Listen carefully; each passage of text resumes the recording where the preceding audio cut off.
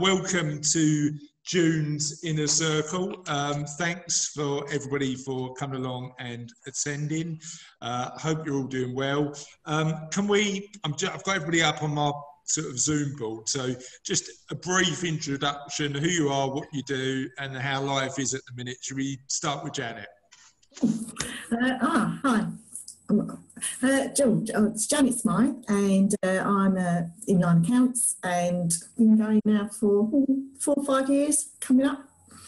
So very busy times. I'm sure all of you have appreciated, and but yeah, all good. Nice to be here. Thank you. Mike, good afternoon. Thanks for inviting me. Mike Ainsworth from Everett, Massett and Furby, as my board shows. I sell businesses, so basically EMF have been selling businesses since '63. Anything we will sell. Typically we tend to sell smaller businesses. I also value businesses and help people talking about their exit strategy, because most people in exit strategy until the months before they want to sell. Too true. Did everybody's sound come back there? Yeah, come back now, but I missed a lot of it, yeah. Yeah. All right. So Mike, sorry, go on, Mike. Can you hear me?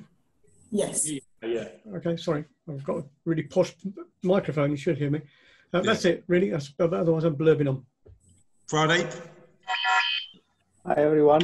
I can hear some noise there. I think most of you guys know me, who I am, what I do, but just for the benefit of others. Chris, thanks for having me on. It's always a pleasure to be on this inner circle. The case study you've given is spot on. For the benefit of everybody else, what I do is I'm a transitions coach. My age profile of the clients are silver haired, no hairs or gray hairs.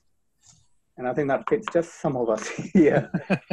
And it's something that Mike mentioned, exit strategy in life, post-career, post-business, and what do you want to do moving forward. Now, we are in this time in the phase where we're going through the biggest transition in generations to be seen, and it's put us into a situation where we're having to rethink ourselves, every aspect of our lives, from relationships to health to our business and our well-being. So, exciting time for me. A lot of clients coming to me for, those who are fearful, anxious, wondering which direction to take. And, it's just sitting down together, get your head screwed in and work out some fantastic opportunities to take on. Oh, cheers, Friday. Great place to be. Richard, tell us a little bit about you, mate. Hi, everyone. So I'm Richard from Connect Lifetime Mortgages. We're based in Upminster. Ultimately, what I do is I look after the over 55s to refinance a residential or a buy-to-let property these days. And the other thing is that he's asked us about ticking over. Yeah, we've been okay during the quiet period or lockdown periods. We've been quite sort of fruitful with some of the pipeline, and we're still getting inquiries now. And I think with Lifetime Mortgages particularly, possibly is recession-proof as an industry to a point. So yeah, looking forward to meeting you and carrying on. Cool, good stuff. Darcy, I'm sorry, Elliot. No, I've got to change this, haven't I? Can you hear me okay? Yeah, I'm not on mute, am I? No, we can hear you, mate. Unfortunately. I'm Elliot. I'm a mortgage and protection advisor. The industry's been quite funny over the last 3 months, really. Lenders, 95% loans of value pre-lockdown. Going into lockdown, they scaled back. Some go maximum sort of 70, 75. Some dip their toe back in at 90, and then started last week, they pulled from the market again. So it's been quite interesting times, really.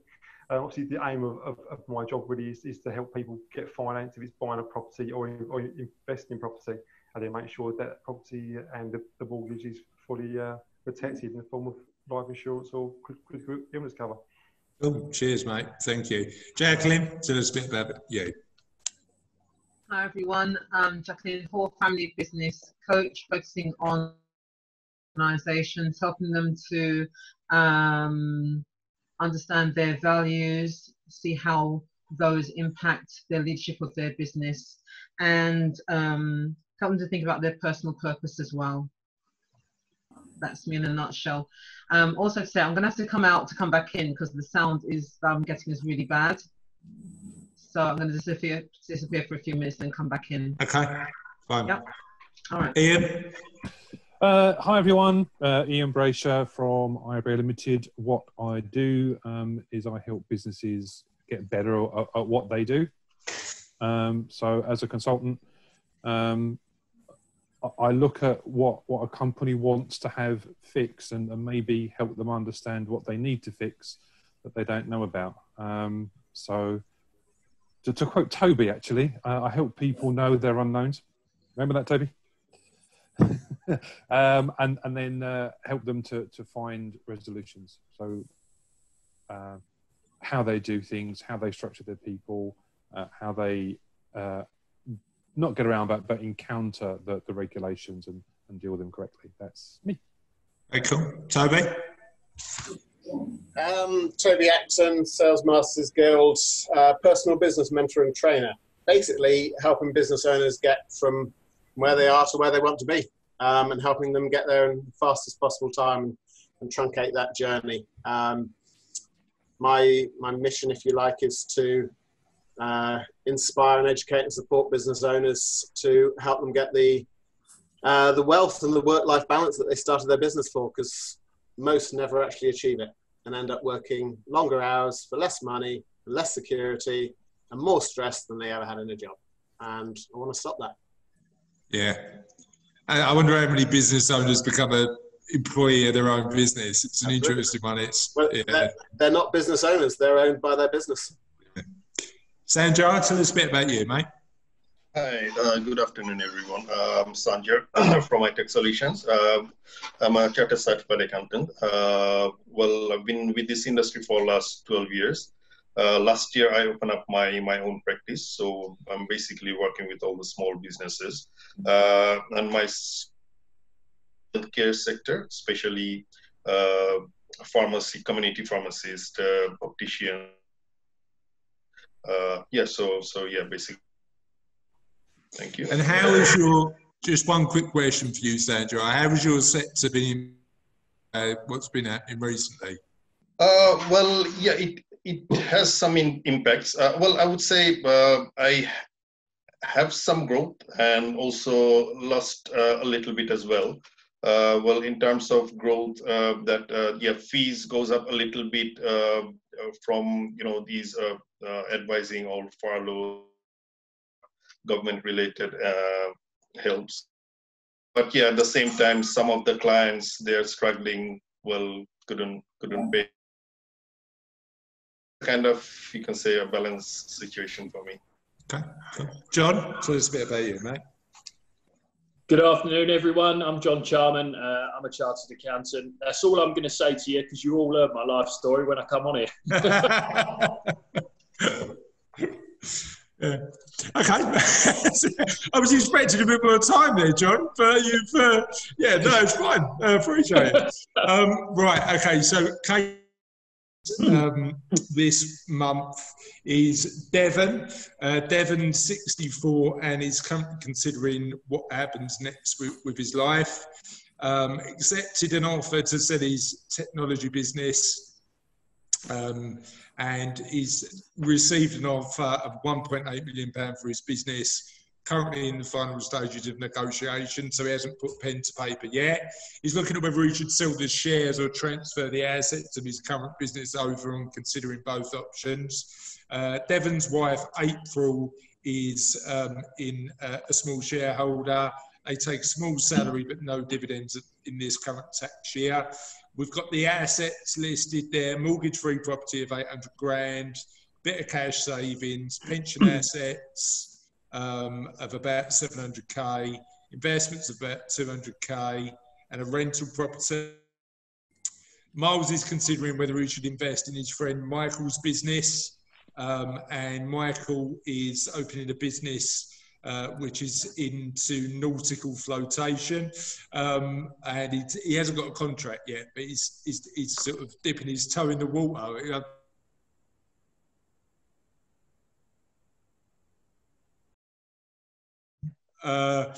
With the RNLI, leisure centre companies, but haven't gained a commercial contract at this point in time. They've got a 50-50 share, but no revenues. and they're the only two employees of the business, and they're looking to navigate where they are in the business moving forward. Devon was going to they need, but what he is interested in doing with his capital sum is seeing whether there's ways to invest it tax efficiently, and he's heard about VZTs and EISs and stuff like that. So that's certainly one route. Devon and April have got some kits. They've got simple wills but no power of attorneys, and April's mum is still around, aged 82, currently in good health, but April's concerned about care.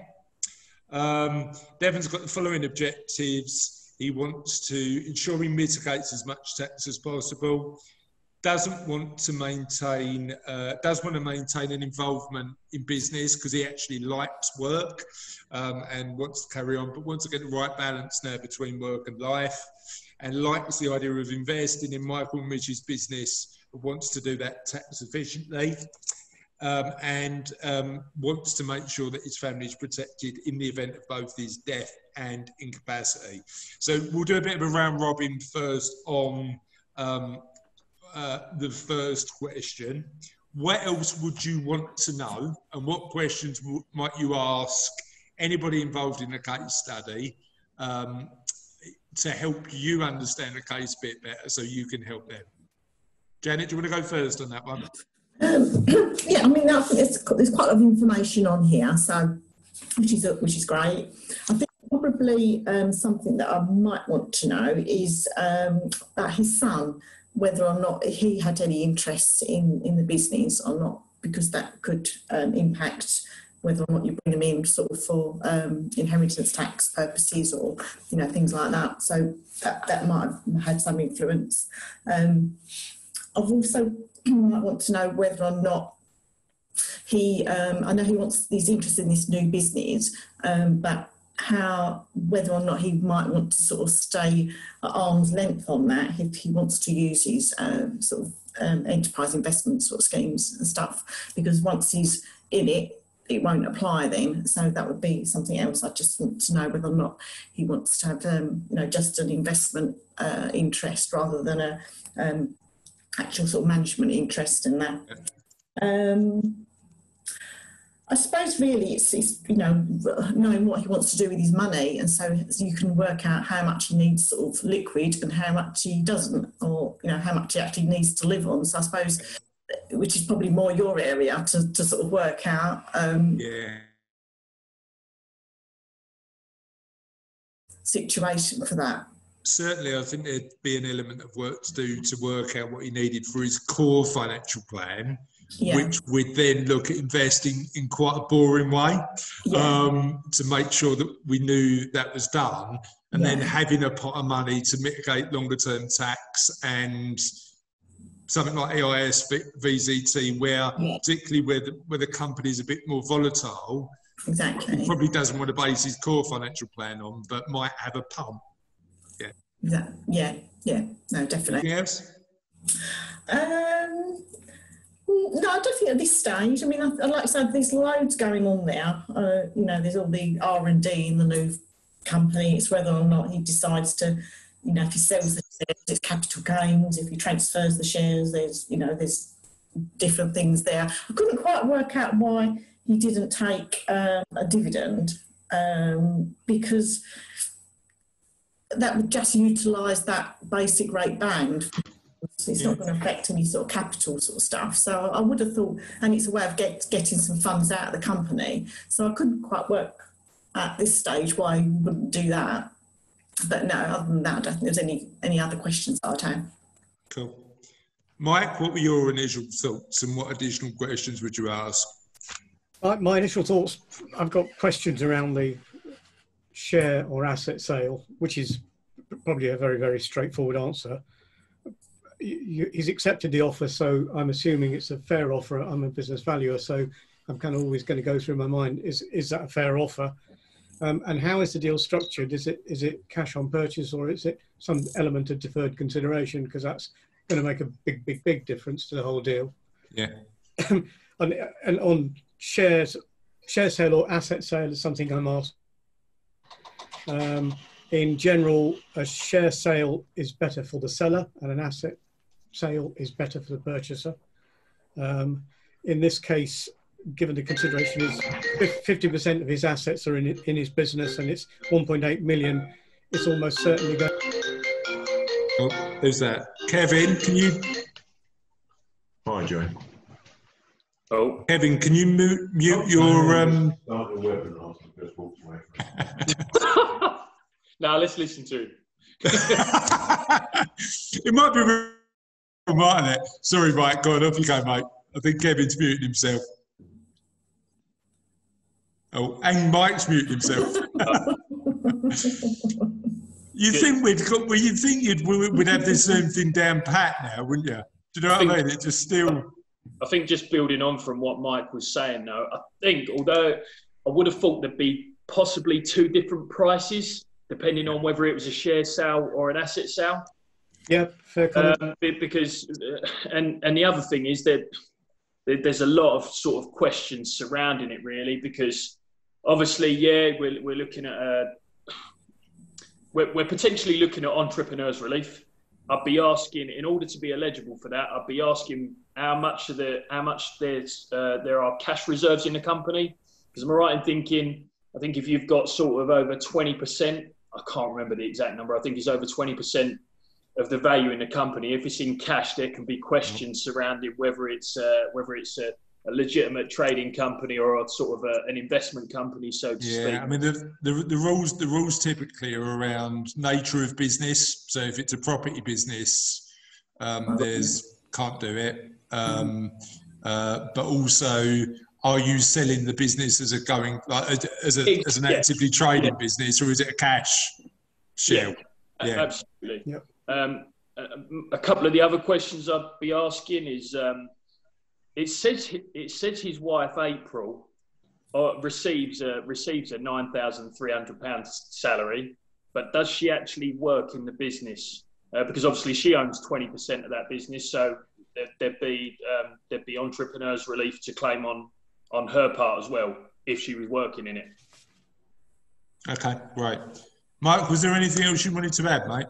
No, I mean you were talking about this particular case, but generally when people come to me to talk about share or asset sale, the sale size is just far too small to consider a share sale. The due diligence is going to cost you upwards of £20,000-25,000 even for a really small company to do a share sale. And if you're selling it for 100, 150, 200, 250, it's too much into it. It's too much into it. Yeah. I think that's a fair point, actually. Yeah, that's fair. But in terms of Janet and John and Sanjar, in terms of the entrepreneurs relief, if it's an asset sale, does that still apply? As long as it's a trading company, isn't it? Which this is a trading company, isn't it? Because it's technology business. Okay. Motor vehicles. There'll be an element though of what the sale's made up of. Am I right in thinking if there's a lot of it, if there's plant and machinery and some other bits and pieces, then that might there's going to be corp tax payable on that if capital allowances have been claimed on the assets. So sorry, just to clarify, you're saying that you can get entrepreneurs relief if you're doing an asset sale? No. Oh, right, okay, I misunderstood. I was going to say, because with an asset sale, it's the company that's selling, not the individual. Yeah. Okay, sorry, I misunderstood. Yeah, because potentially the shell would have to still pay corporation tax on any gains made on the assets, right? Yeah, so you end up double taxing. Yeah. Yeah. So you've got to be careful with that. Okay, cool. That's good to clarify, and we'll explore that. Just one thing: there's a few new people that are on the call, so thanks for joining us. Now, Jacqueline's back on. Charlie, are you here, mate? I am here, mate. Hello. Do you want to do a quick intro? Yeah, sure. Sorry, I'll try and get my video on as well. My internet's been a bit funny. What was I say? So I work with Chris and the team at Cervello, and I do employee benefits and employee reward and well-being. So my focus is really on corporate clients and helping those businesses get value out of looking after their employees. I think you've given me quite a tough case study here, Chris. Yeah. Sorry, mate. I always like to try and include everybody, but it's often quite difficult. And Paul, can you introduce yourself as well? We've not met yet, have we? But thanks for coming on and joining us on Inner Circle. Paul? Right, sorry. Yep. How are you? Yeah, I'm fine, thank you. Can you just... Is that all right? Yeah, no problem. Yeah, so I'm a private client solicitor with F bonds, so deal predominantly with wills, trusts, yeah, and yeah, so that's all really. And thanks for joining us. We really appreciate it. No So, problem. Kevin, do you want to introduce yourself to everybody? He might still be on his call. He's still on his call. We'll get to him later. Okay, no worries. Pradeep, what were your thoughts on the case study?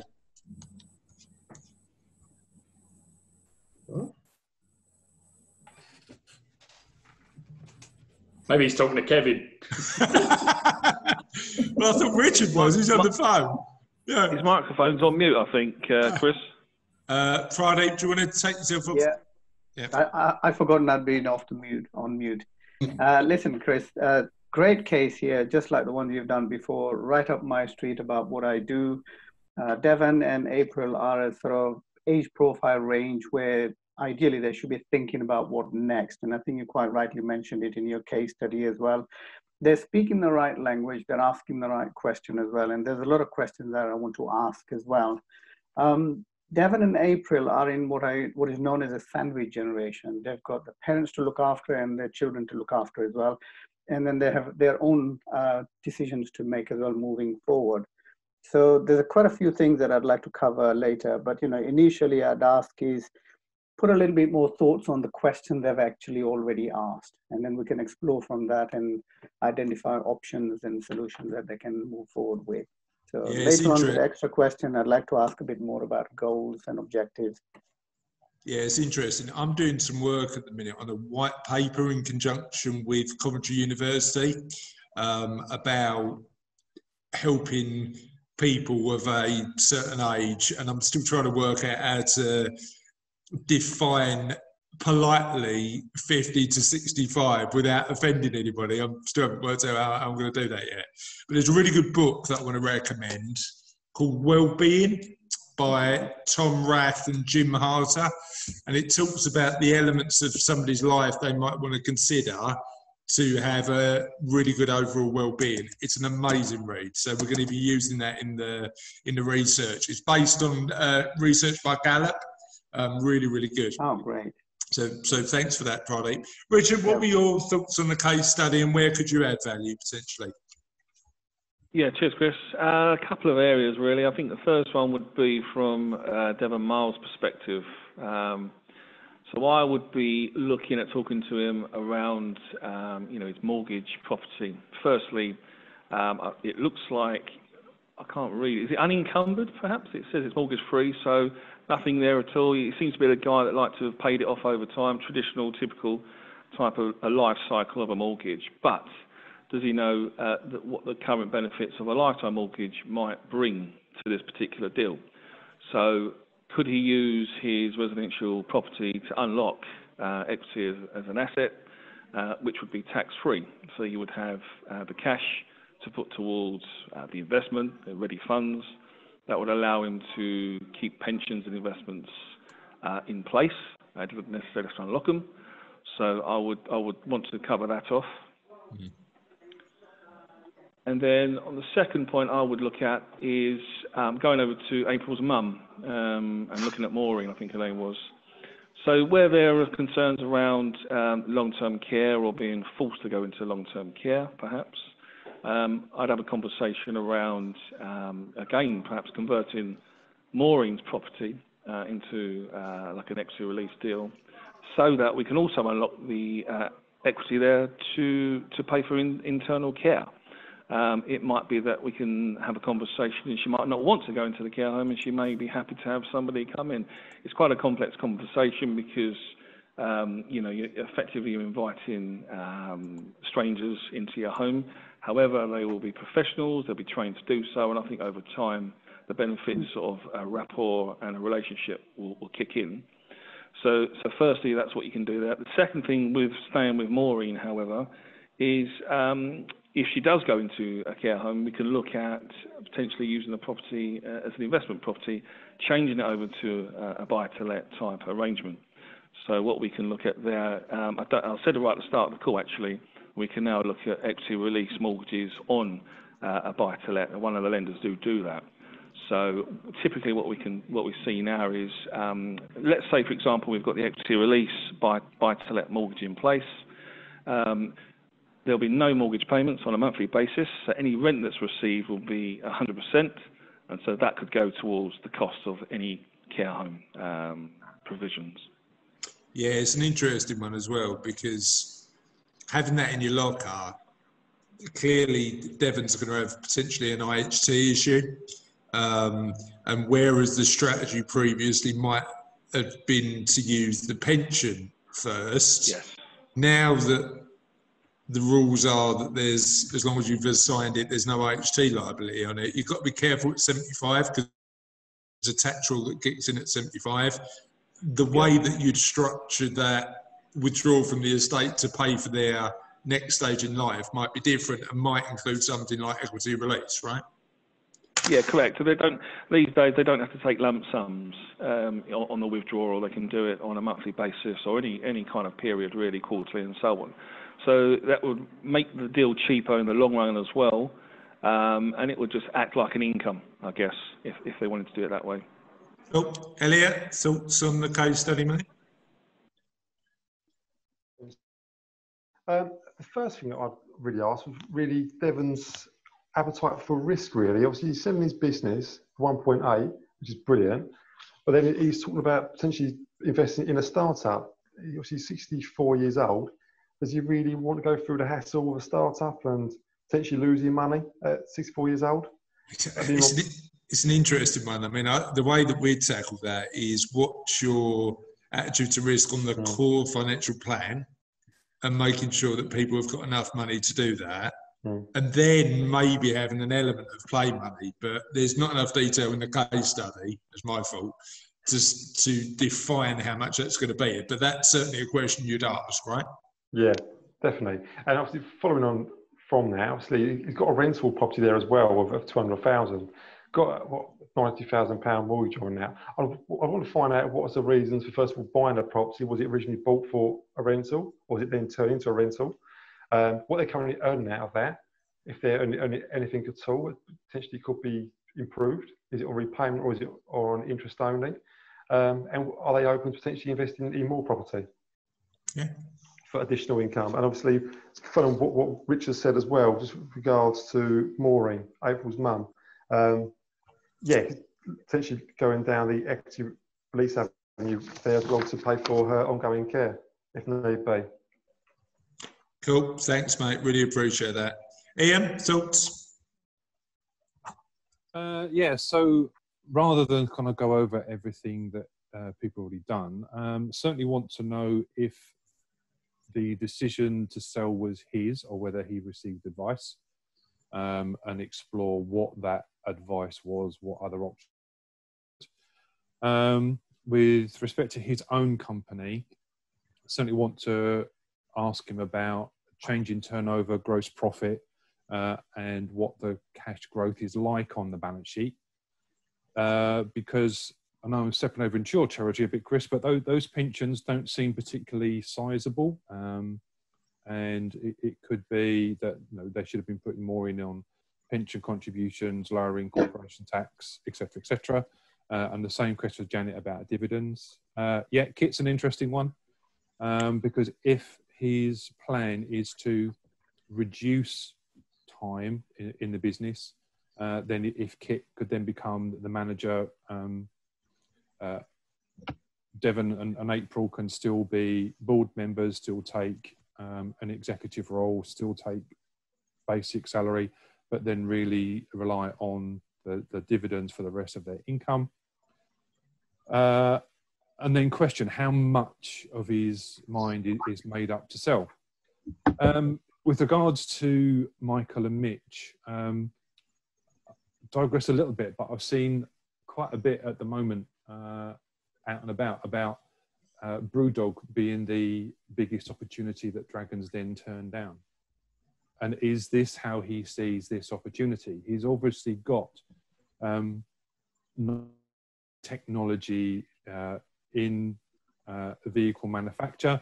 So is that why he's looking at this? However, if he's going to be investing, my question is why only an advisory role?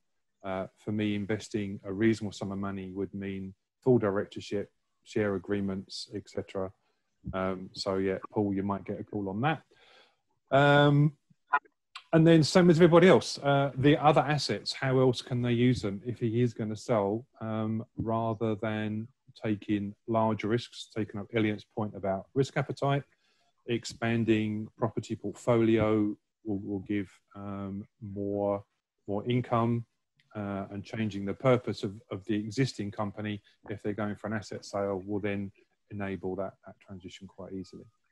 Yeah, I mean, one point there that sort of I'd like to cover off is, whilst they're still directors of the business, we'd certainly recommend that potentially, and particularly with a client like this, they maximise their pension contributions. Now, why is it important that they're still directors of the business? Number one, because what they can do is treat it as an employer contribution and pay whatever they haven't paid in the last 3 years plus the current year in as a lump sum. And if they do that as an individual, they're capped to their 100% of their earnings. But if they do it as an employer contribution paying, then they're not. And certainly, if their route is potential tax mitigation and shelter from IHT issue, we'd want to consider that as one option. So thanks for raising that, Ian. I think that's important to do. Toby. Sorry, Chris. Was you saying if they do it as an employer contribution, there's no cap? There is a cap, mate. The cap is the annual allowance, right? Which is 40k at the minute. Yep. Plus the previous 3 years of unused contributions.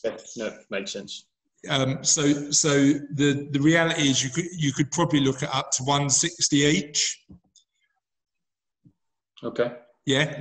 But only if they haven't made any additional contributions in that period of time.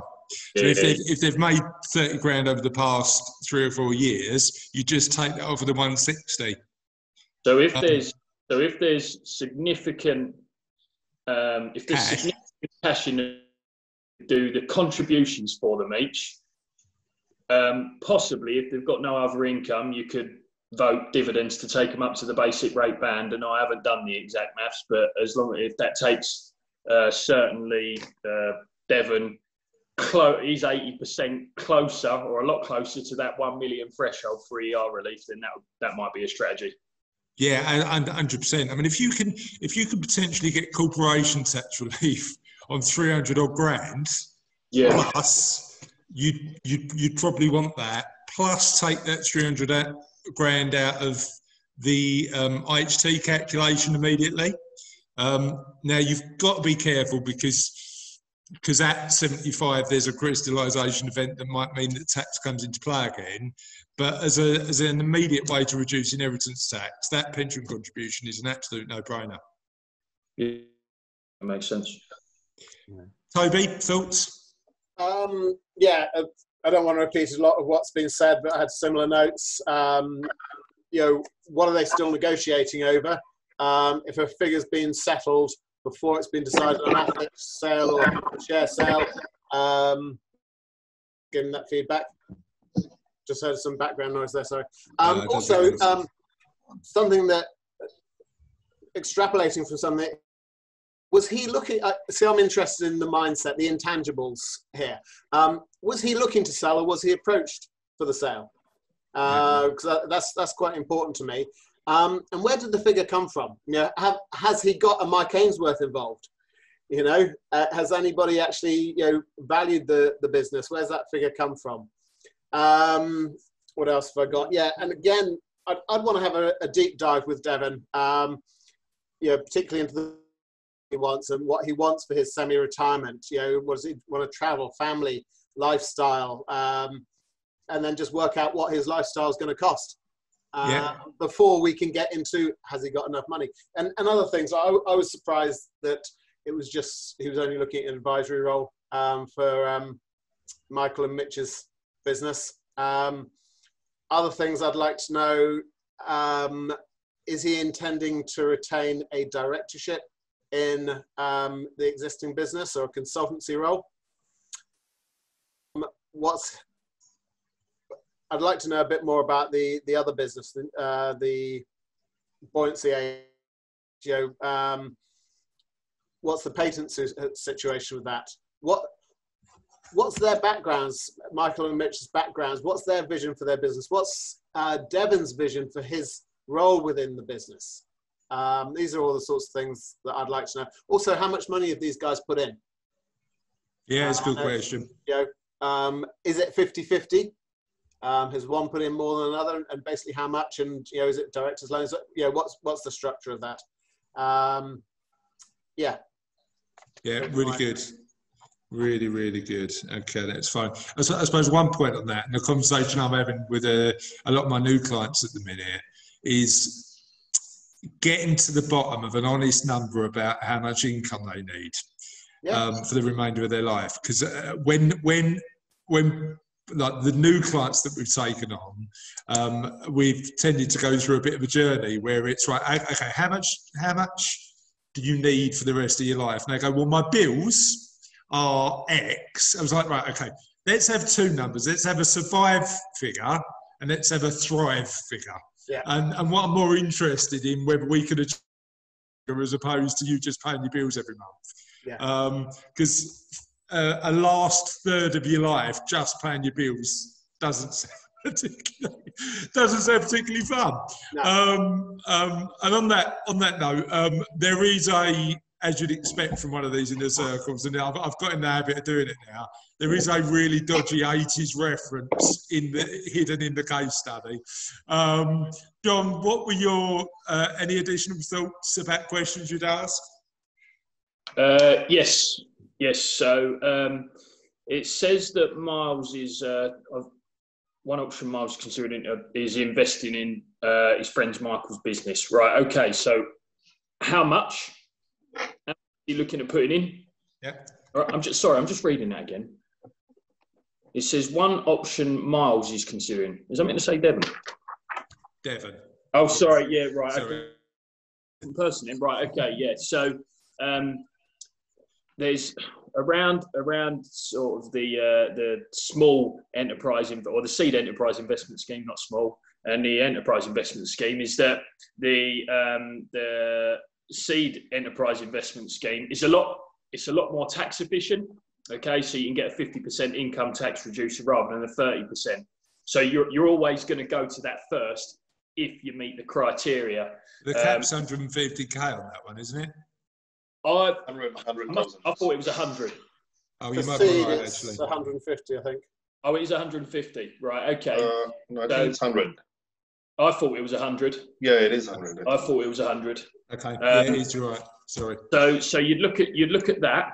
Okay. And one of the other I think is that when you invest in a qualifying business for that, you can't own more than 29% of the business. Okay, so we're going to want to know how much he's investing, all right, and at what percentage of the business he's getting for that amount as well. Yeah, that's fair. That's fair. Can you be a director of somebody mentioned about the restrictions in terms of directorship? Yeah. Can you be a director of a SEIS you invest in? Yeah, I didn't think you could. If you was going to take advantage of them schemes, I didn't think you could be within the management team of it. Yeah. I mean, one of the other things in the case studies, we don't even know whether the company qualifies for being an SEIS firm, do we yet? So it might be academic. Yeah. The fact that it says, I did look at that, and the fact that it says Michael is opening a business, suggest that it does qualify, but it does, from my understanding, it does have to stay within certain parameters for a certain amount of time, even after the investment. Okay, cool. Jacqueline, thoughts on the case study? Okay. For me, questions I'd want to ask Devon, I think it's like, besides his business history and success, what does he actually want his legacy to be? So that can be his business legacy and his personal stroke life legacy. Yeah. So the business legacy, it's talking about what someone's left with after interacting with your business, and the inheritance after you've gone. So, for instance, like the product and its reputation. On his personal legacy, looking at the difference his presence and leadership has made to his family, and the money and property, etc., that he'll leave behind. What would he get from working with Michael and Mitch in an advisory capacity? And that's in his intellectual life, his emotional, spiritual, and financial life. But that's the interesting thing, isn't it? Like, when I look at legacy, it's not only about the money, it's about what you want to be remembered for. And I think a lot of people, when they go through this thought process, underestimate that element, don't they? It's very important, because it's a foundational thing that they're on. And I'd want to know, what is April's opinion on this potential new direction of being an advisor and investor? It'd be a big mistake for him not to talk to his wife about it. You know what? I know this is weird, but I've just got Cassie in my head now going, you're not taking another thing on, Chris, are you? Oh, come on, leave it. So you're right. In terms of that family input, it's important, isn't it? And then looking at Eminem, Michael and Mitch, I'd like, he's a friend with one, but he doesn't really, I don't think he knows the other. So really, what's their story? What is their story? What's been their journey? What are their values and motivations, and do they match with his? Where does their capital come from, and they're spending 40 on what? So the bottom line at the moment is that I see their business as a money pit for him, and he could become their business sugar daddy,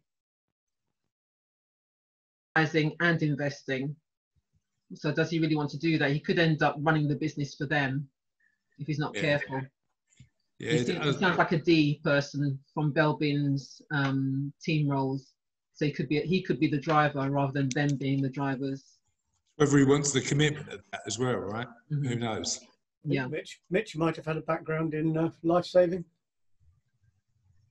Might have been. He might have. in a bay somewhere. I'd hope so. I'd hope so. Hopefully in a pair of really bright shorts. Yeah. Sandra, what did you think of the case study? And just share what you'd... Well, most of the queries I had, they've already been raised, but there are a few things maybe I can mention. For example, his Devon's health condition, because that might be relevant for IHT purpose. Also, the business, has that been grown organically, or that's been bought from another business, because that will affect the value of the capital gains. Another question might be, the rental property that they have. Did they ever live in that property in the past before they move into their other property? So I think these are few. Already the dividend query I had, it's been raised already. So why didn't they take a dividend? And because they're taking minimum salary, they can take some more dividends and get some more cash for themselves. Apart from that, there's nothing much at the moment. I think to raise from my side. Thanks, Andrew. Kevin, thoughts? Can you unmute yourself, mate?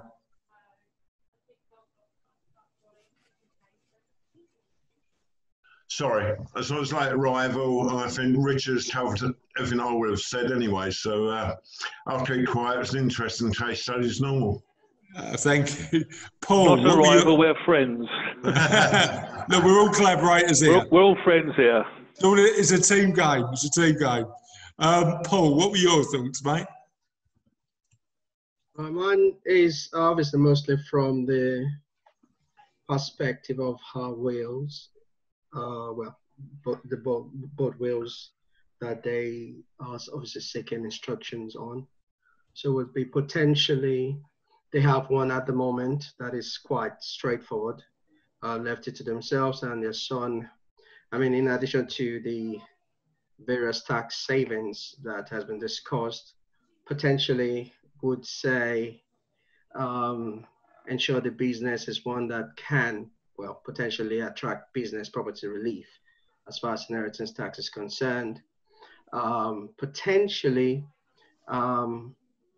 you know, whatever surplus funds they have, currently what, 64 and 65, I think it's probably a good age to take advantage of the potentially exempt transfers. So they could transfer, a decent amount to their son. And even if not, they still have the option of the spouse on themselves. So the other point would be the pensions obviously set up to ensure that it is applied outside inheritance tax, if you like, so that it's named and payable directly under the trust to a named beneficiary, as opposed to coming into the estate. And well, in the initial instance, it doesn't matter because it's exempt between the couple, but it's usually where the second spouse is passing on, where, you know, the hefty inheritance tax bill comes into play. But even then, I wouldn't worry too much because we can always explore deeds of variation at later stages in future.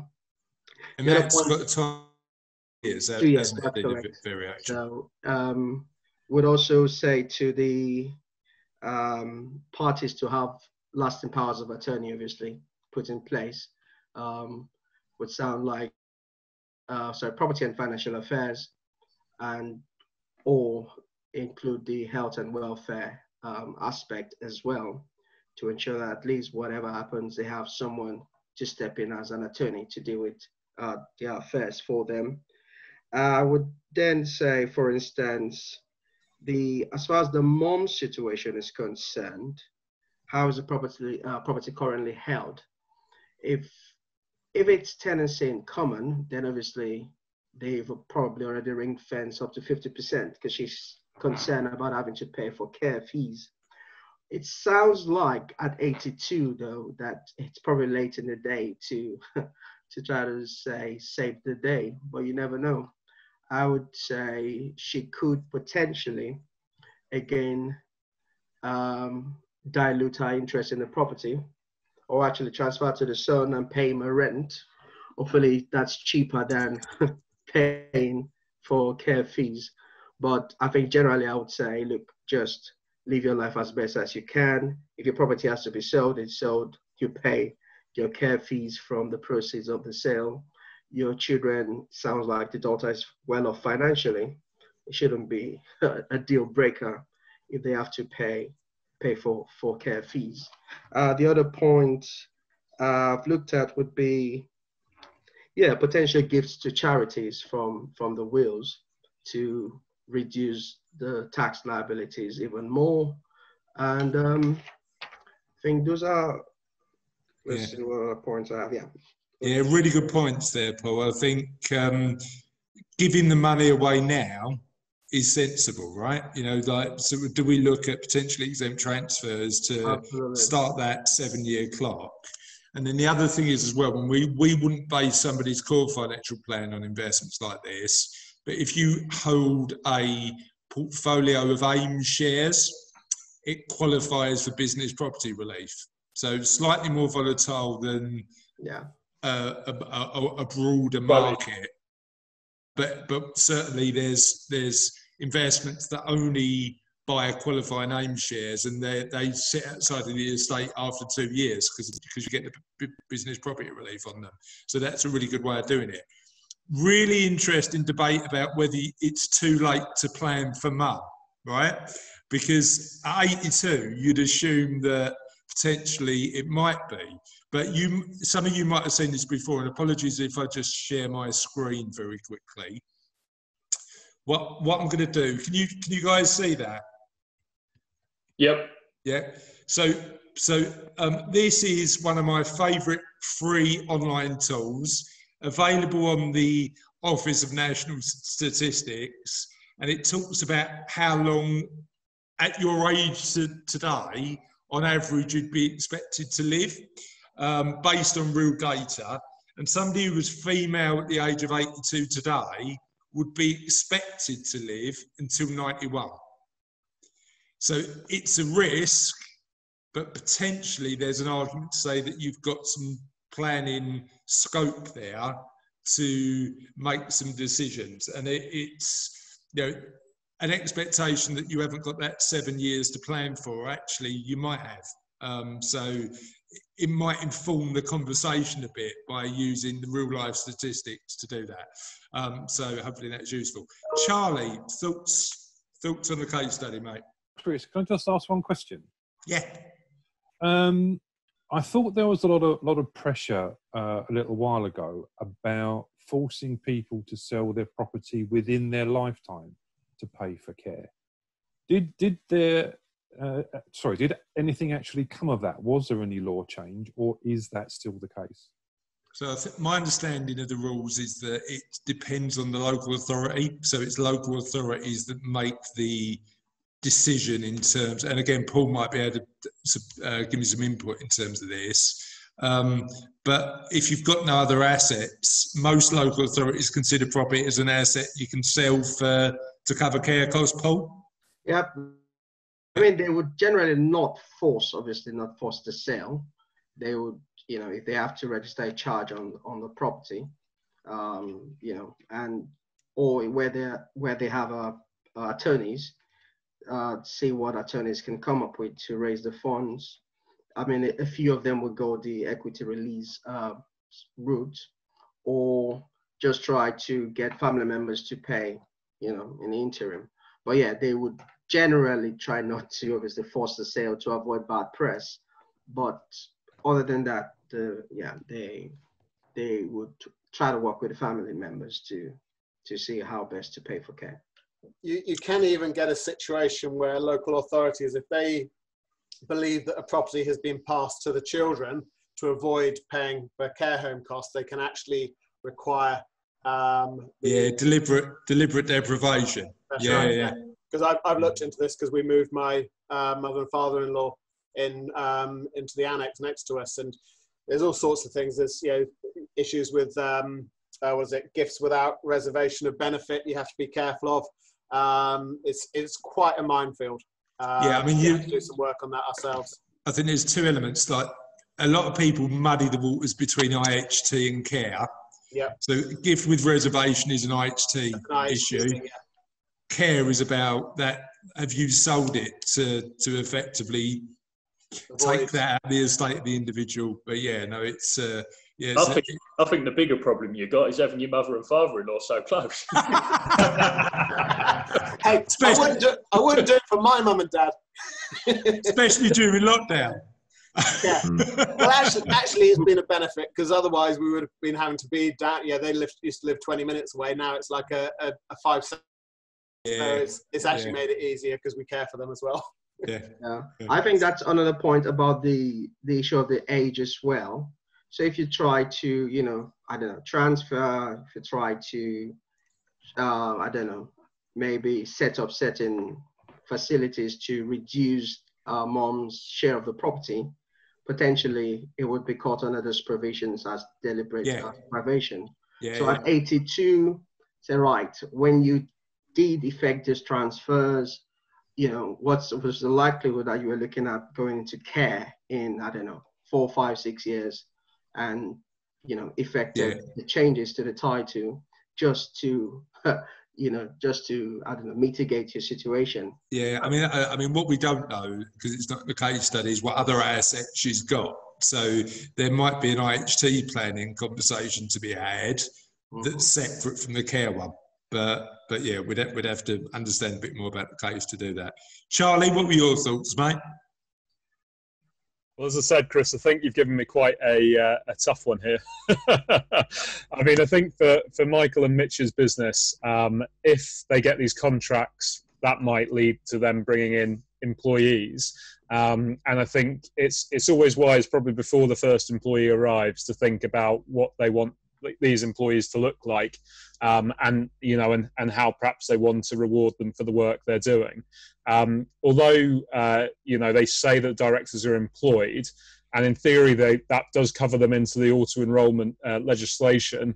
As directors, it's probably likely neither of them would need to enrol into a pension scheme, so they wouldn't necessarily actually have to have something set up. But that might be of their benefit depending on what their pension aspirations are, because sometimes getting a corporate pension can be cheaper than what you'd get on the market. But it very much depends on what their aspirations are. They could actually take out life insurance, group life insurance and group income protection with 2 employees. But there would be an expectation from the insurance providers that at some point in the near future, they would be taking on more employees than that.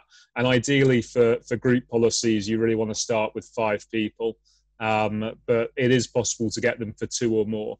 I'd actually probably be more interested in asking Devon if he could introduce me to the business or the people that are acquiring his firm.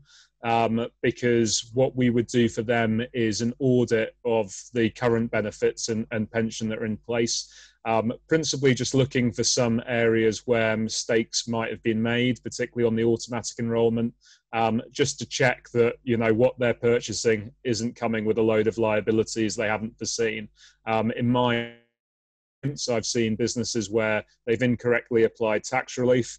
And also they've incorrectly or generally failed to enrol employees into their pension scheme as well.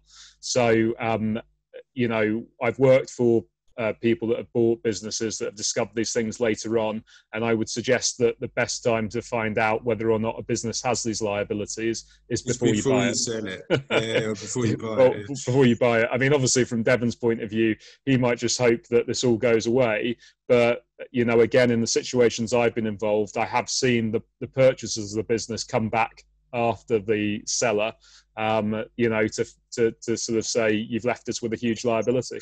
Well, that comes back, and again, I don't know how this would be computed when it comes to evaluation, but Mike can potentially help us with this. You've got a value of a business. There's a potential risk and liability with buying that business, and if you take a professional services business as an example, there may be a risk of complaint or a risk of you'd want to do enough due diligence to make sure that business was clean. What impact potentially might that future risk have on the valuation? Well, the seller's going to give warranties and guarantees in the first place, so you kind of assume that anything that isn't disclosed that comes out afterwards would be covered by them. Yeah. I've never incorporated that into evaluation, I must say. Yeah. Okay. Yeah. And Mike, would those warranties and guarantees be personal? Yes. Yeah. So. Oh yeah. Yeah. So, and how long does that liability last typically? Well, depends what the guarantee says. Depends what the documents say. Again, I would suggest that's going to be negotiable in some places and fairly open-ended in others. But fair enough. Okay, Kevin, in terms of this case study, what would you be thinking about recommending, mate? Thanks, mate. Let's be honest, on the first part, we can't really help on the main part. It's all around the mother and that situation where you've got to consider it. And for Care Future, it's very good. The existing situation of a mortgage to defend it against local authority in the nicest of ways for the family and gifting is a very good option, even at 82. It's slightly late, but it's still a very strong option rather than the local authority taking out the fees costs. And obviously you have cover domiciliary care in their own home first, rather than running into long-term care homes. It's a very long line of care. So you've got flexibility there, but that's the main area around the mother would be needed to be more investigated. Okay, cool. Sanjay, just a quick question for you. Structure of sale, how would you potentially advise them on how Devon should look at making sure that he was structuring the sale in the best way possible? Well, I think already Mike mentioned that from seller's point of view, it's the share sale. It's his best option rather than asset. So yeah, I mean that would be well. My recommend as well that same thing. I mean, sell the shares, which will give him. I mean, tax wise better efficiency. However, there is a recent development for entrepreneurs really, because it doesn't exist anymore from this April, that changed to business asset disposal relief. Now one change, most of them are same, but one change is that the lifetime allowance that used to be 10 million before. Now it's 1 million. So obviously 800,000 won't be qualified for these 10% tax relief. So that might make him think about whether that should be a share purchase or asset purchase. I mean, the maths needs to be done, which would be better option for him. Okay. But potentially some of that could be mitigated by investing that in the new business. So in EIS or EIS, CIS or VCT. But obviously those are not reliable shares. So there are lots of benefits, but on the other hand, particularly because the new business hasn't got a commercial contract yet. I mean, that might be a bit of a worry. That's true. Jacqueline, what process would you follow to help Devon work out what might be next?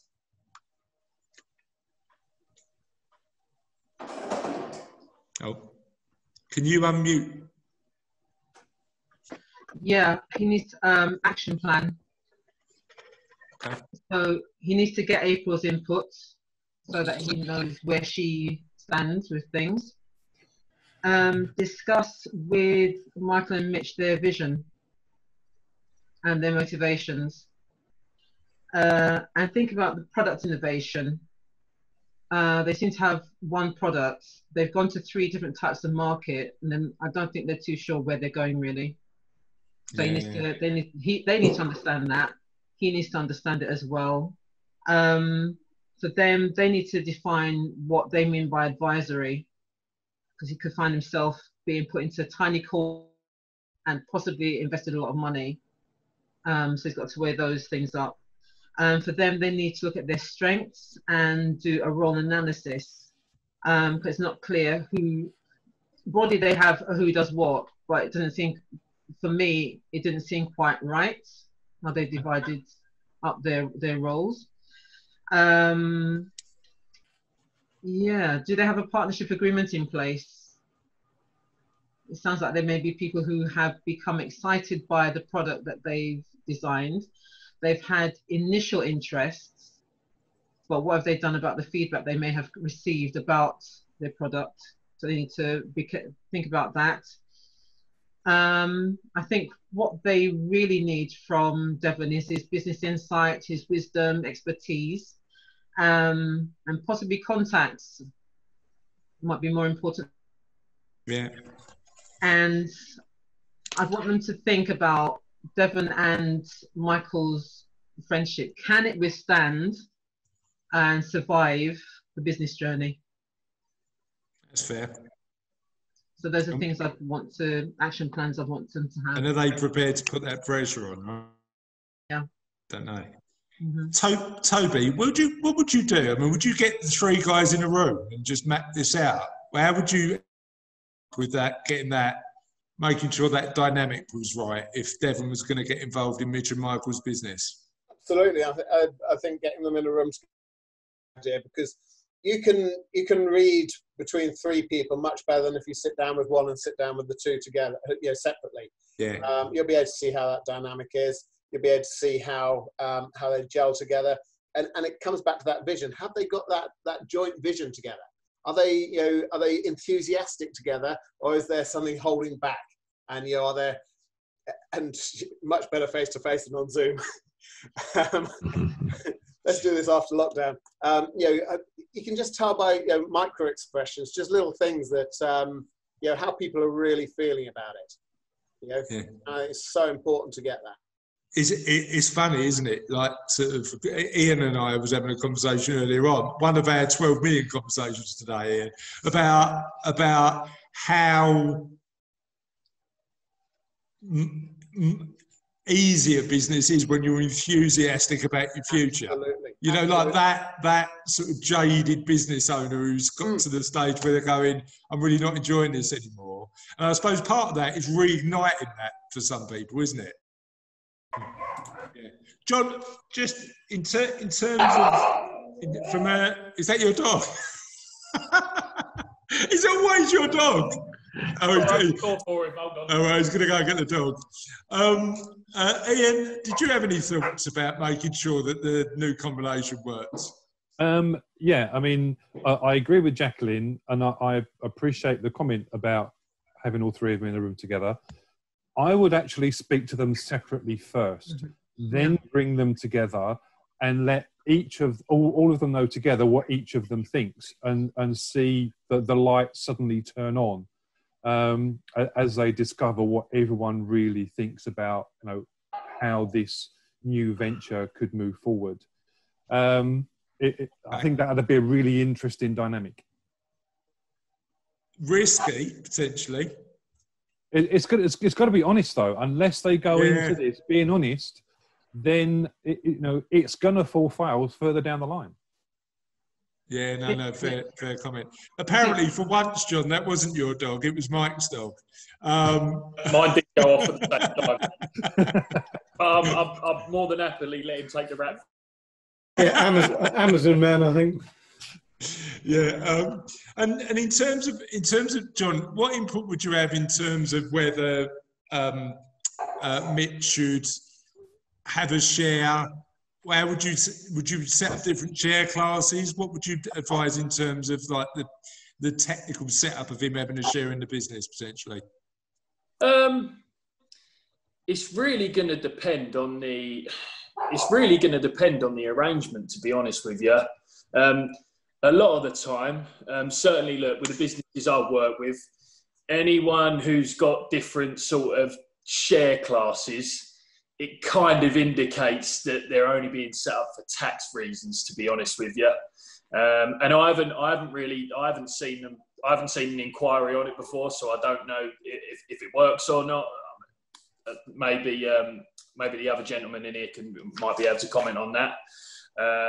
But I suppose you'd be sitting there as an investor. You go, normally it's the case you put your money in and you're like, well, I want X amount of percent of that, and and then you discuss your dividends at year end. Really, is there not a sort of, if they had the same share class, a sort of an obligation to offer equal dividends at the end of the year? Absolutely, but that's generally how our business runs, isn't it? Yeah. That's how our proper business runs. I mean, unless they were sitting there and like, I suppose it's one of them whereby if Mitch, Michael and Devon have got completely different personal scenarios, which obviously, look, by the sounds of it, they have to, unless, well, I mean, obviously Devon's at a completely different stage of his life. What tends to happen is with the separate share classes is that one person might not want dividends voted to him. I don't know. There could be a variety of reasons. Maybe he's heading towards higher rate tax. Maybe he's maybe two of the Michael or Mitch. They might not want to have to pay child benefit back if they're earning less than 50k a year, or they're close to it. They might be trying to avoid paying CSA to a disgruntled ex-wife. and they might just want to keep their. It can be literally, or one of them might be looking to get a huge mortgage. They tend to be the reasons why you'd set up separate share classes, but it ends up, I mean, quite frankly, it just ends up getting too complicated a lot of the time. I don't think I've got any clients with it. I really try and avoid it if I can. Yeah. Because you just end up with two people completely different objectives, and yeah, so it just makes the whole thing a bit of a pain, to be honest with you. And tough to get the equality on it, right? You know, like it sort of, if you've got one person saying I've got this year, but I'm not going to take that this year, then you've got to try and manage that in future years. And how do you do that? Absolutely. So can I just add in terms of this alphabet share? Now, one good thing about this alphabet share is that they can get paid according to, they can come to an agreement that I will work for this hour a day and I will get paid for rather than paying as a salary. I would take it as a dividend. So in that circumstances, this might be a good planning to have different types of shares. And those sorts of agreements, they work, do they? Yeah. Yeah. Okay. Cool. Yeah. So, Sandra, that was a contract that paid people in dividends. No, there won't be any contract. Well, yeah, there might be a contract or something, but if some of them work, maybe 4 days a week, another person work 1 day a week. So obviously, someone who is working more, he should get paid more, and rather than paying him a salary, they can pay him a share. Okay, that's new on me. Yeah. Yeah, that's a new one to me, because my assumption was that would have to be remunerated by a salary, not dividend. Whilst people do it, I suppose, I thought it might be under like disguised remuneration, if you like. Yeah. But I don't know. As I said, I haven't come. I mean, there is no. I mean, from a legal point of view, there is no restriction to do that. I mean, people can get paid by salary, or they can get paid by dividends. Okay. So I don't think there is. I mean, as far as I know, there is no legal restriction to do that. Okay. Elliot, in terms of Kit, if he was looking to buy a property, what we're looking at in terms of, like, maybe Devon might want to give him some money to get on the property ladder. What sort of percentage would he need to be looking at, and how do we make sure that that's done as efficiently as possible? If you're looking to purchase a residential, then obviously the current climate is going to need at least a 10% deposit, and lenders will take a gift being his sole deposit. So that's no problem at all. Then it was just a gifter's deposit that has to be completed, which is fine. If you're looking to let, then again, you're looking probably a 25% deposit, 20% deposit for the buy-to-let. So you're definitely looking at a sort of 75% loan to value, a 25% deposit. And the more it opens up to better rates. Cool. Thank you for that. Pradeep? I do, yes. What I was looking at, considering Michael, and Devon's relationship in the business, I'd like to know Devon's idea of what he's going in there for. There's a 20-year age gap between these guys. Devon has obviously got a lot of maturity and. Oh. Pradeep, are you there? No, we've lost. I think we lost Pradeep on that one. I was just getting into. I was interested in. Oh, he's back. He's back. Right, go on. Sorry, Pradeep. I assume that we didn't hear that, mate. Can we please go back to just seeing people in real life? Can we just do that at some point in the future? It was so much easier. Go on, Pradeep.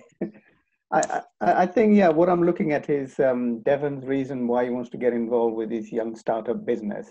Two things to look at here, consider it, is one thing that he's accumulated a wealth of experience and wisdom running his own business. So he could be a perfect mentor for these two young lads.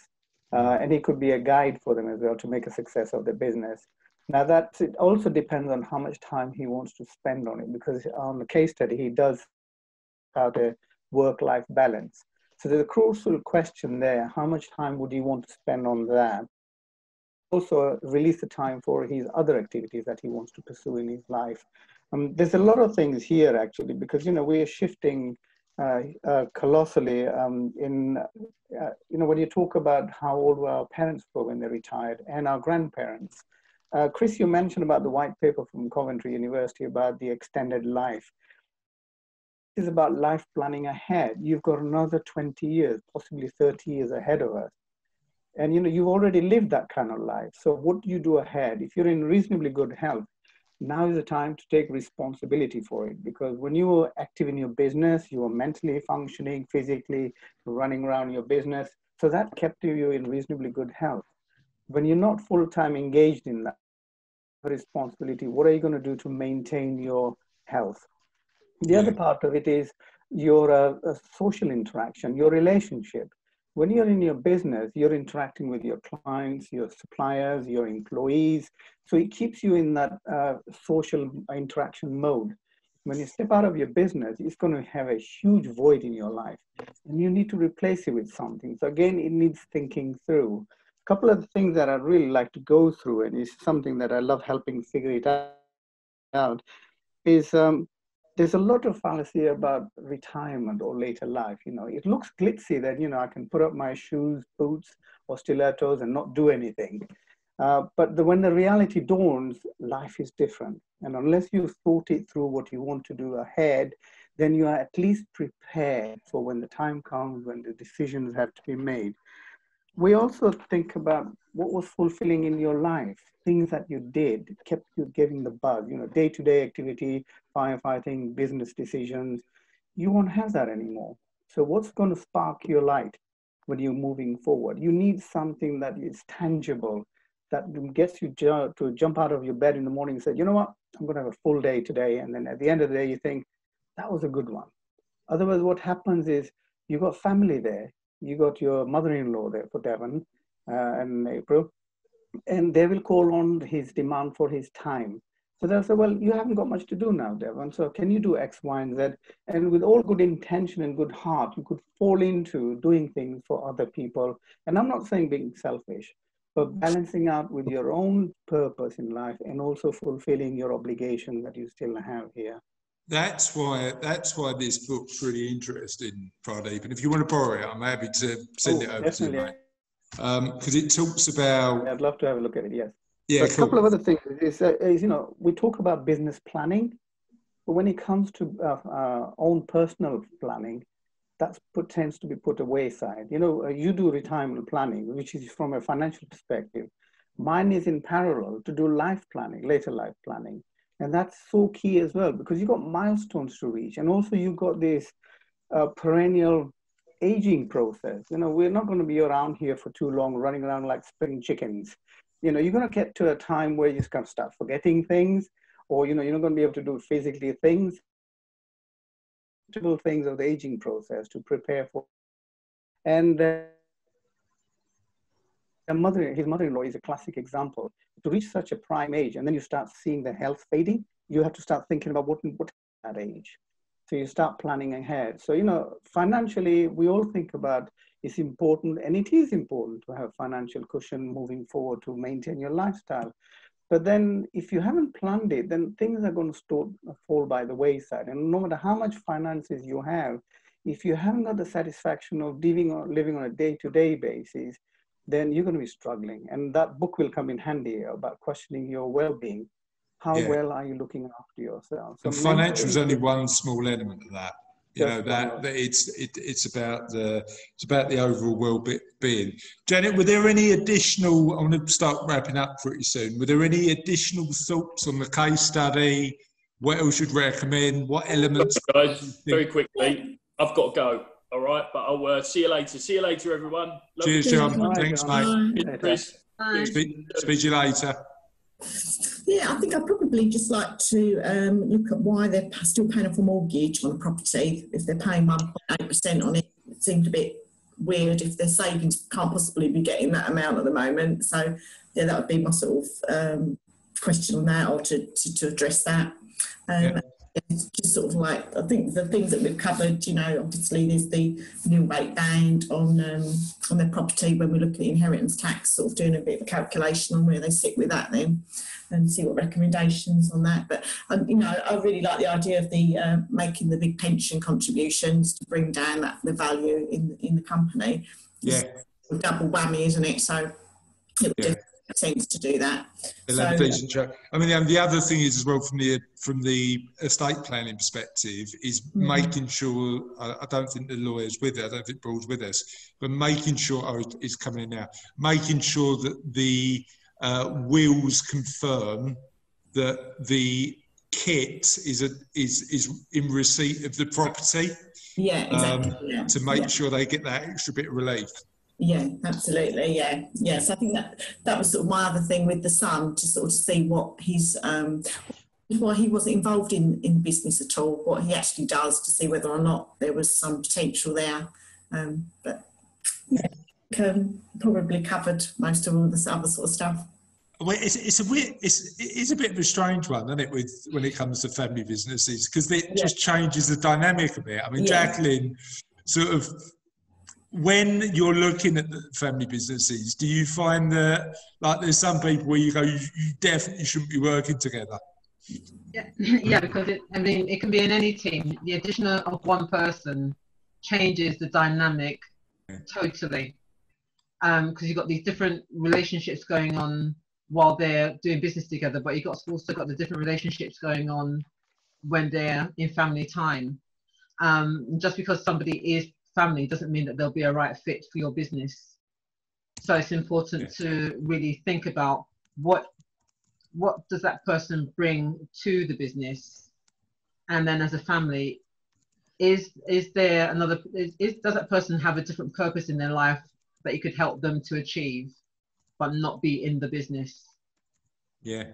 Being in the business is not, being in a family business is not for everybody, and it shouldn't be assumed that just because they are family that they'll be brilliant, because sometimes they will come in with attitudes that actually don't fit the business values, and there's a lot of learning to do around that. Yeah, personal relationship also matters between them. How they are trusting each other. Yeah. Yeah.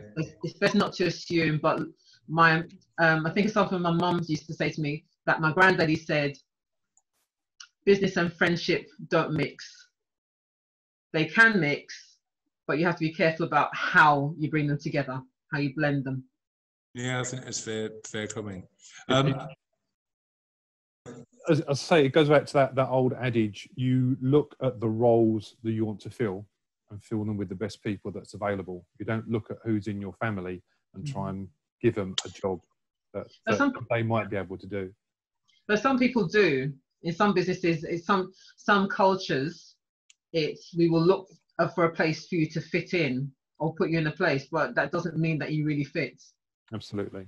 But it's just about looking after family. When you're doing business, it's got to be more than looking after family. It's the business, it's an entity. Business has its characteristics, so you must be able to look after the business.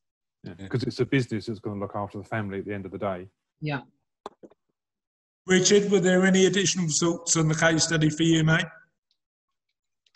Yes, just a couple of thoughtful questions, really.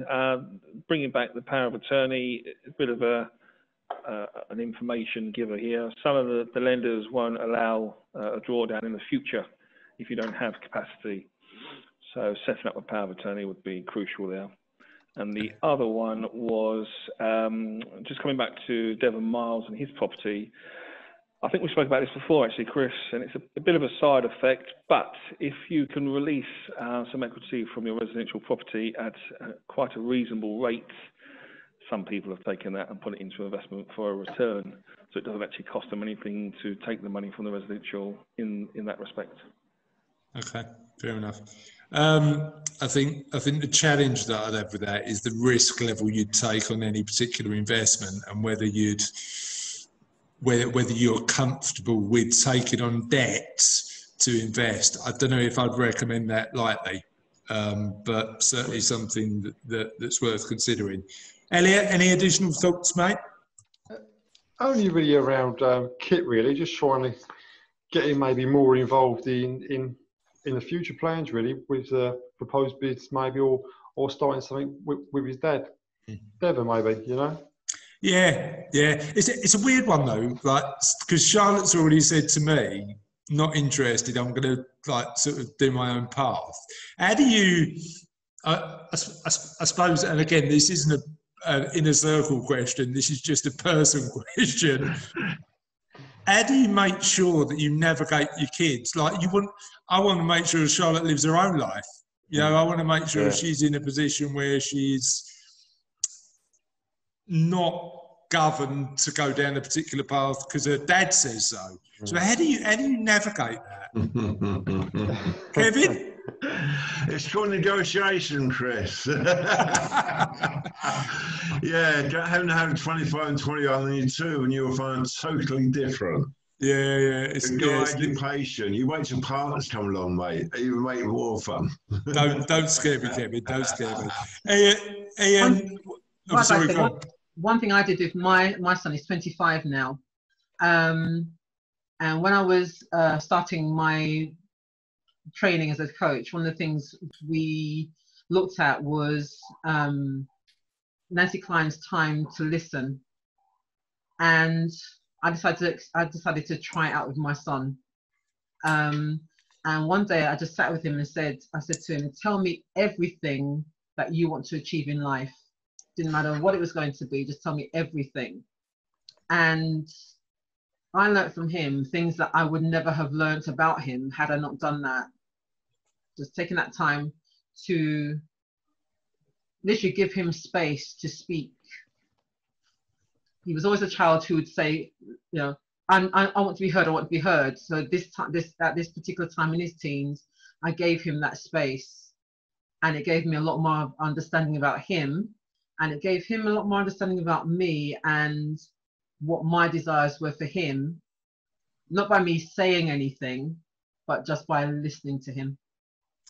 How comfortable was he telling you the truth?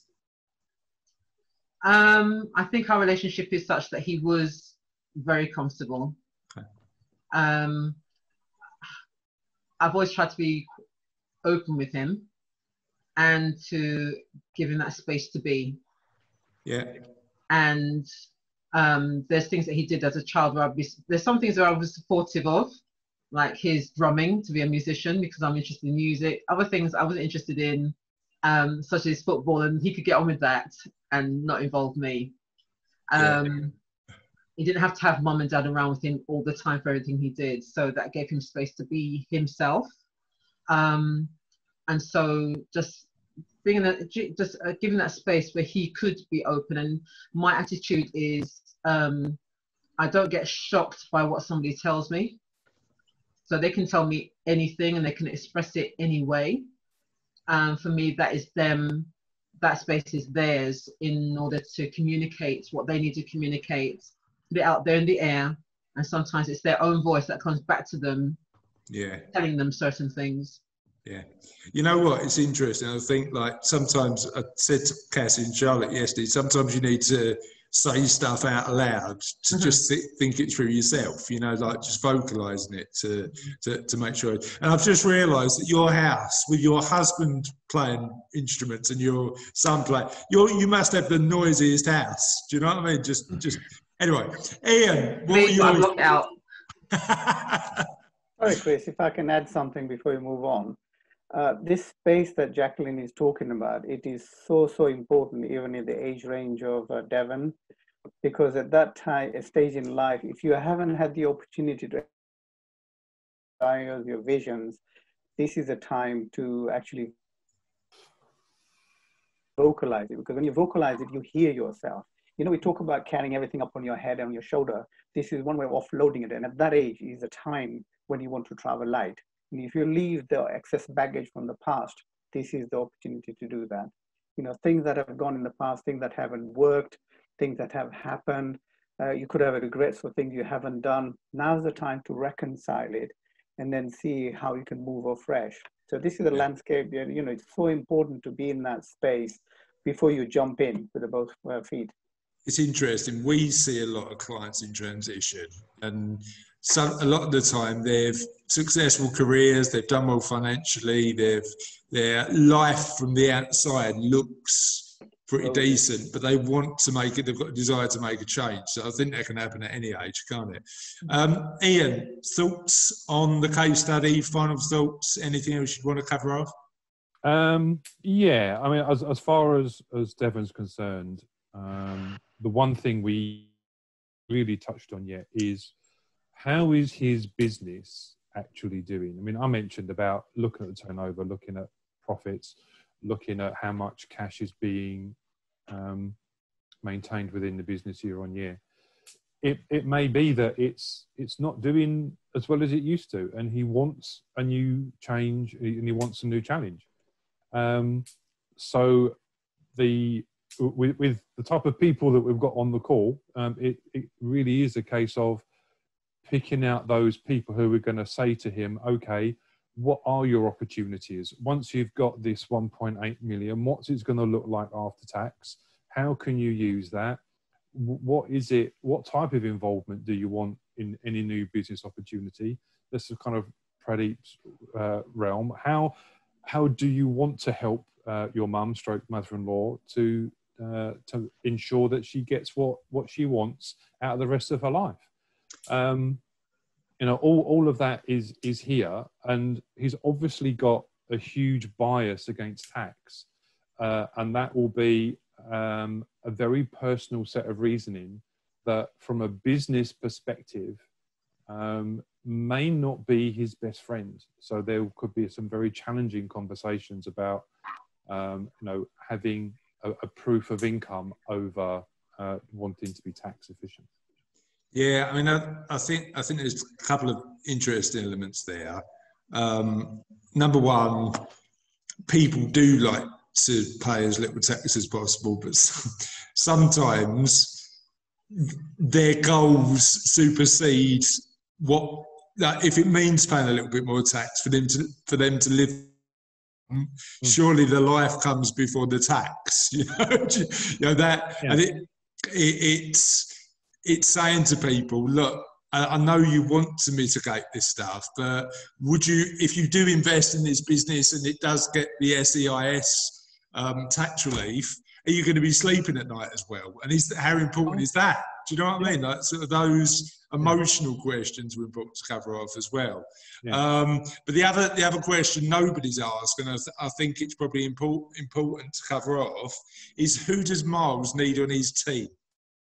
Do you know what I mean? Who does he need as a supportive ear to guide him in the right direction? Because it sounds like he's got a lot of challenges coming up that he might need a lot of professional help with. But yeah, it's really interesting.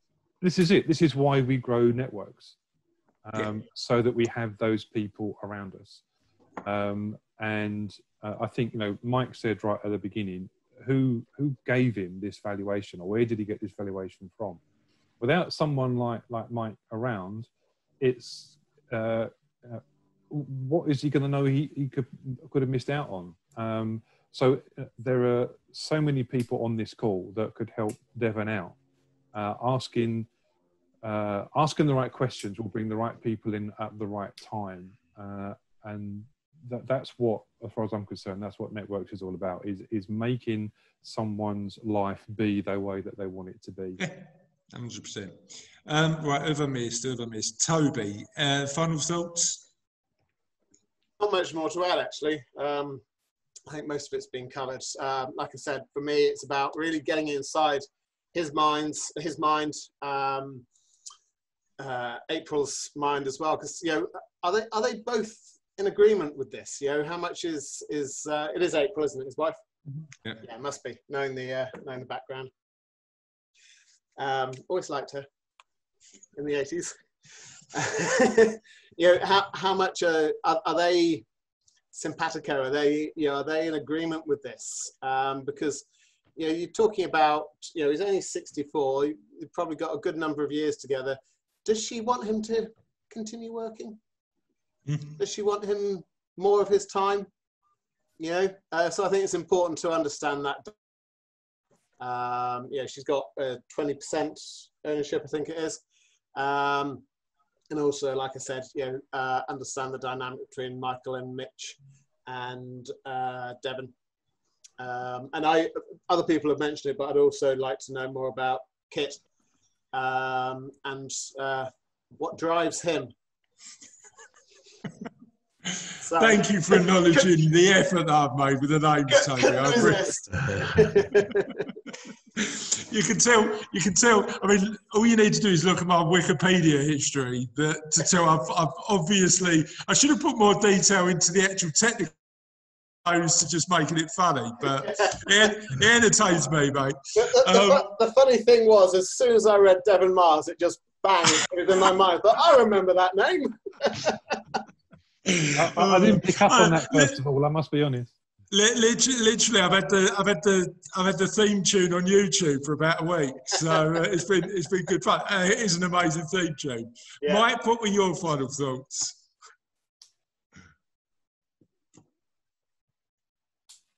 Oh, Mike, can you unmute yourself? Yeah, no, I had two goes at it. Apologies for that.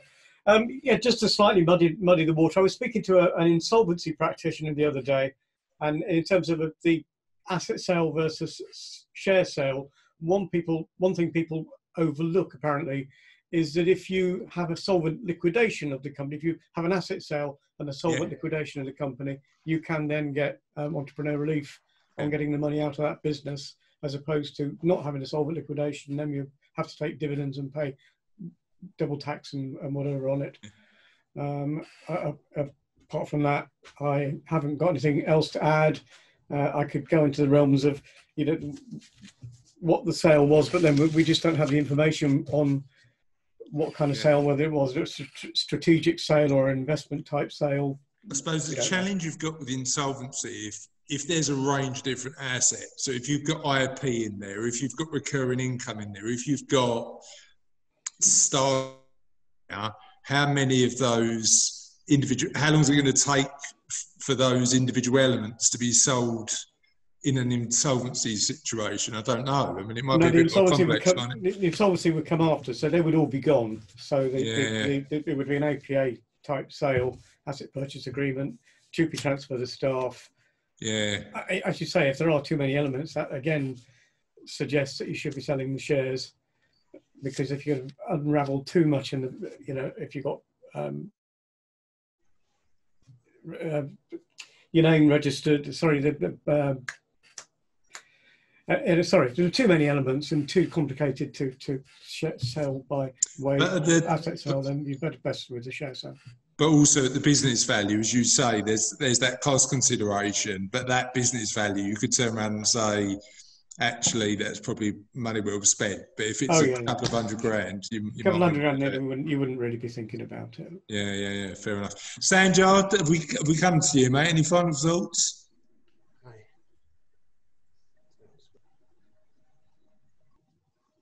Yeah, one thing maybe I would be keen to ask about this new business with Mitch and Michael. They have 4,000 per month expense. Now, what is that expense is about? Is that their salary or just normal rent rates? So maybe a breakdown of that might be helpful. Yeah. So yeah, apart from that, yeah, I think there's nothing much. And who have I missed? Have I missed anybody? No, somebody's dog. Can I just wrap something up here? We are living in a time of huge changes at the moment, and I think we all around this group are going through it in one way or another. We're all handling it in different. Some are being supported, some are not, and some are in isolation.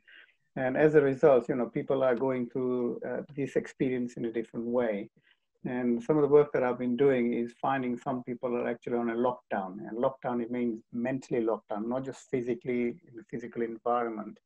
And the reason being, some of these were actually quite high functioning people before the lockdown. And all of a sudden they've imploded and they're scared, they're anxious.